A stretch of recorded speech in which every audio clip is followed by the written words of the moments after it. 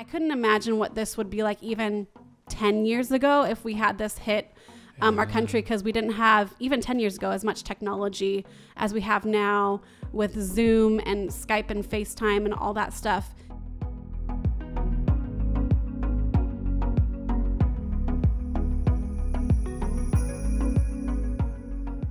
We've now entered into the summer season and the coronavirus is still with us. Looking at the fall, it does appear that the virus will continue to be impacting our world, but specifically our schools. My wife works in the public school system as an occupational therapist, and her job has looked very different these last couple of months. I work with kids with a variety of abilities, so whether they are nonverbal or they're fully functional and they can speak. So for example, like a child who's nonverbal, I help them with using a computer in order for them to learn how to type their name, or if they don't have use of their arms and they're in a wheelchair, like using a switch in order for them to hit the switch with their head in order to use to speak with a voice output. So something like that. It's pretty broad, but it's pretty cool because you really have to think outside the box and be creative and just help the student whatever level they're at. So, do you enjoy your job? Yeah, most days. I think some days can be challenging because of like parents wanting more for their kids, that we can only provide like certain things for them according to rules and laws. So kind of just like educating people along the process in order to best support their child. The focus of Emily's job hasn't changed, but new challenges have come into perspective, like how in the world do you teach these skills at a distance or through a computer? How can she actually assist parents who already have their plates full? As a therapist, she's having to navigate uncharted territory. Kind of just supporting parents with resources where they're at, because we don't want to overwhelm parents. A really good note that I got from my supervisor yesterday was like, we're not expecting kids to make progress during this period. It's more like maintaining the skills they have. So when they come back to class, that they're not like so far behind that, you know, they learn this new math skill and they forgot it. It's like more practicing worksheets and things like that. And how that's going to look, it's ever evolving. Some parents may want us to Skype with their kids or Zoom with their kids in order to provide like a little strategy or a lesson or tutorial, which we're fine with. Some parents might be overwhelmed by that, so it's like providing worksheets at home for the student to work on. So I couldn't imagine what this would be like even 10 years ago if we had this hit our country, because we didn't have, even 10 years ago, as much technology as we have now with Zoom and Skype and FaceTime and all that stuff. And Google Docs is an amazing thing too, you know? So the student can work on something and you can see what they're working on. So I couldn't imagine how it would be 10 years ago. So with your question, like it's ever evolving, it's kind of that thinking outside the box and being creative. And how can we best support students at home with their maintaining of their skills and practicing that. So I think parents are mainly feeling like that the pressure doesn't have to be on them solely to be the teacher for their child.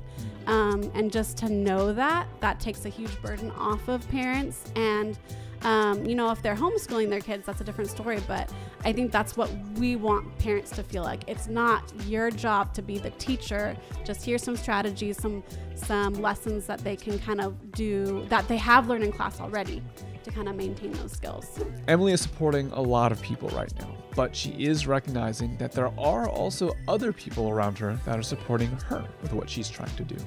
I didn't know this, but like our school secretary was just calling all the staff at the school and just checking in with us to make sure we're okay. And, you know, just keeping up, make sure you're reading your school emails because you are employed during this time, you know, so we gotta kind of navigate that. How we like clock our hours and stuff, it's gonna be different. But just to see that support from like our school family and how like it's not just, oh, we gotta support the parents, but for us to have each other's backs and kind of like, here's how we can work together and support one another. So knowing that exists, how does that make you feel? It makes me feel good because it makes me feel like I'm not alone in this and navigating these new waters of how to do my job and to best support students. And really like my job is all about the student. So how do I do that with a team approach, with an individual approach? It's cool to bounce ideas off each other and get that support. Like just a Zoom meeting I had today with some of my team, that the school psychologist was just saying, like, yesterday was a good day, but today it's been hard. She has 3 kids at home, and she's still expected to do her job. That's a lot. So she's supposed to provide education for her kids at home, or making sure they're doing their assignments or whatever, and do her psychology job on top of that. So it's kind of cool to hear people being real and raw. And at the same time, it's kind of hard because I'm a Christian, but I work for the state and I work for the public school system. So it's not like I can share, like, you know, like, I'll be praying for you, or I'll share this Bible verse with you that was really encouraging to me. So that is hard at one piece, but it's cool to just kind of be like empathetic with people outside of using the word Jesus. Right. While standing in the comfort of the support that she's receiving, Emily is at a place of peace and contentment, even in the middle of everything that's happening right now. And this peace that she carries with her is something that she wants to share with other people. I think God has really called me during this time to, like, not look at my life as though I'm lacking anything.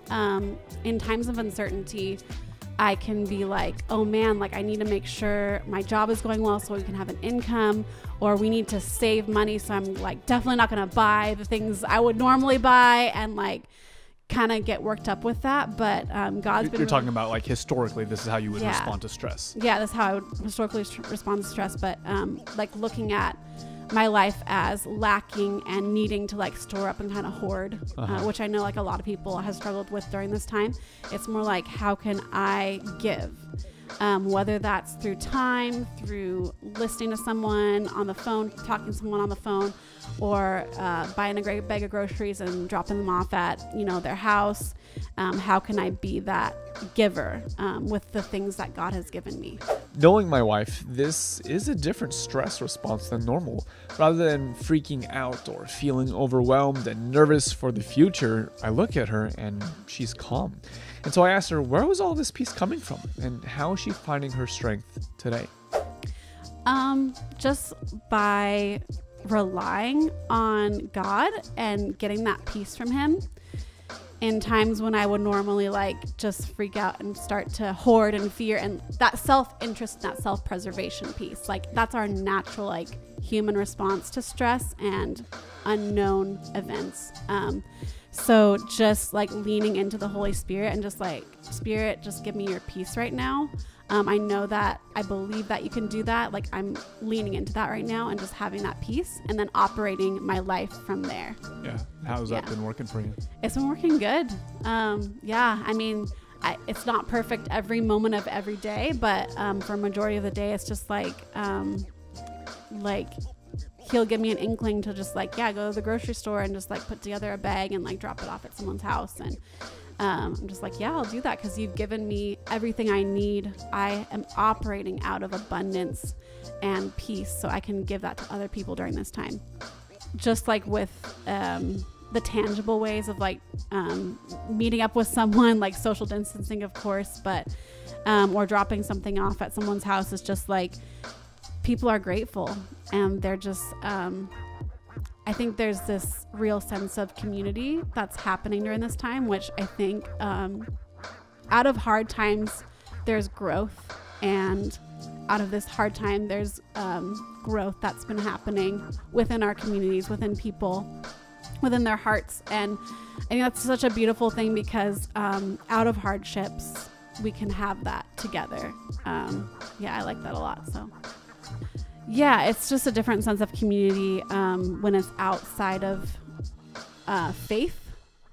And, like, my whole life is operated in faith, but sometimes that looks differently in different settings, and that's okay, I think.